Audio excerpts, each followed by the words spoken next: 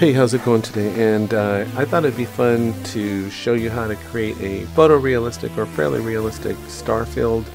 I was actually playing around with this in a different program, and I just happened to notice in the noise textures that there's a starry field in here, and I started playing around with it, and I was actually very pleased with the results I was able to get. So I thought I'd just for fun show you how you could create something like this. And please keep in mind there's a lot of different ways you can do this. This is just the way that I'm doing it, so feel free to experiment and play around. Let me know if you come up with some settings that work even better than these. To start, we just go into Media Generator, we're going to go to Noise Textures, and we're going to come to Starry Sky, and there it is. Now if you print out an image of this, you look at it close, you'll see that doesn't quite look like a starry sky.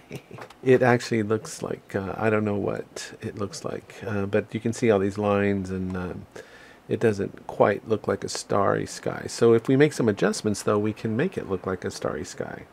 And that's what we're going to do right now. So we're going to click on this tab right here, Generated Media.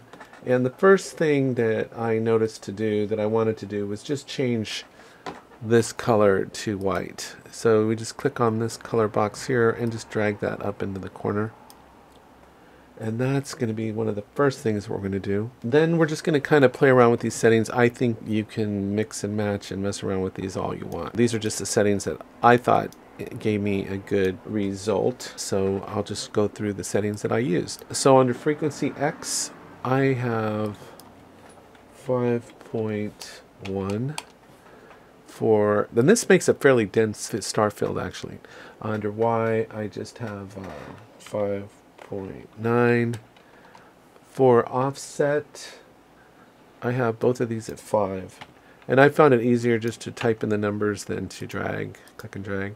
Progress is at 0, and then under the noise parameters, min is at 0, max stays at, I have 0.05 here for max, and you can kind of see what's happening up here in the window. And then for amplitude, I have 1.4.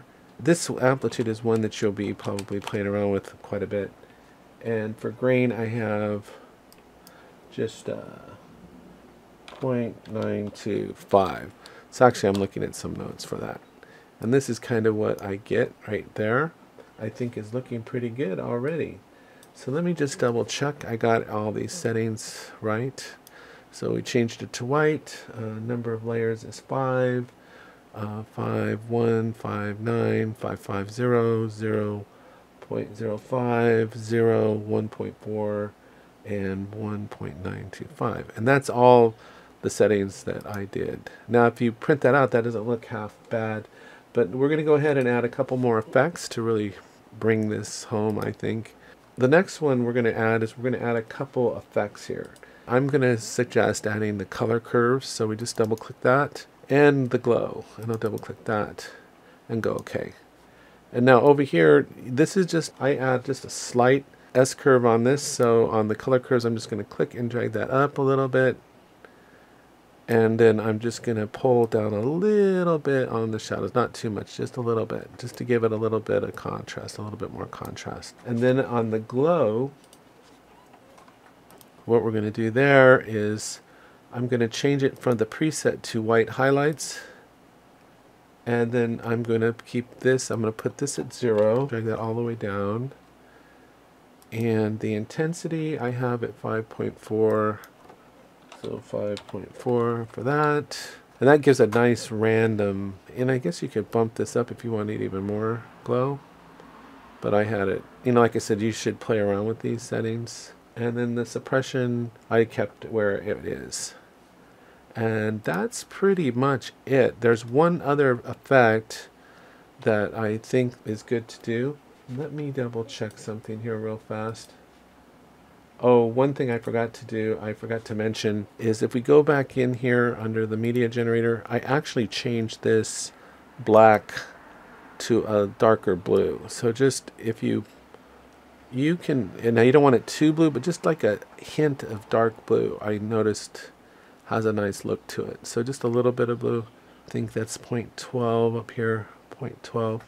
So a little bit of blue gives it, to me, gives it that little bit of dark space look for some reason. Now the last step is if you hit Control Shift Q, we're going to add a track.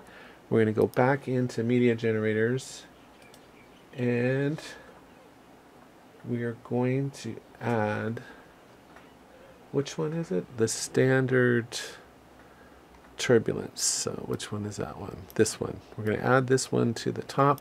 Now there's your Starfield and you're done. Now, of course, this is just going to add some nice little texturing in there. You'll see this in a minute here. So this is the standard turbulence, and of course we're going to increase the layers all the way to 5.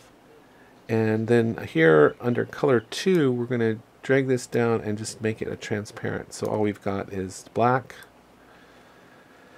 And what this is one of those settings that you can play around with. You kind of can see what it's doing right there, and you can just, there's no right or wrong here. I'm going to try to adjust this so you can see both the screen and everything at the same time.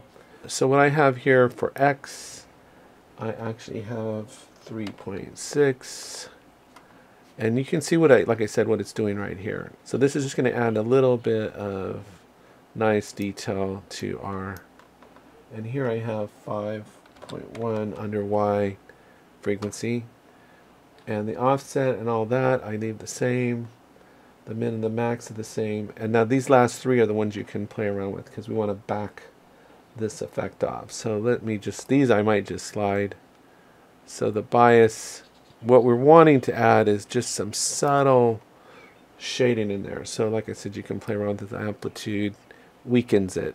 So it just adds a subtle, I would just drag these until you feel, and you can kind of see up here like a little bit of, so that was, I want to bring it back. So here I actually have 0.4, this is 2.4, and then the bias I actually have is, I have negative 0.03, which is too much. That's way too much. So I'm gonna pull that back quite a bit, and amplitude. I just want a little bit of that blackness in there, not a lot, just hints of it really. So I don't want that, of course. So just a little bit. You can actually change this. Let's change this from turbulence to smooth. I think that might give us a little better result. So let me play around with these sliders a little bit more here. So I'll put up the amplitude. There we go. I think it's better smooth. So under noise style, you should probably change that to smooth. And like I said, just have fun with this. I think this should just be a real subtle effect in here. Not too much, just to add, to break up the monotony of it. And that is pretty much it. So I'll print this out and save it usually as a JPEG.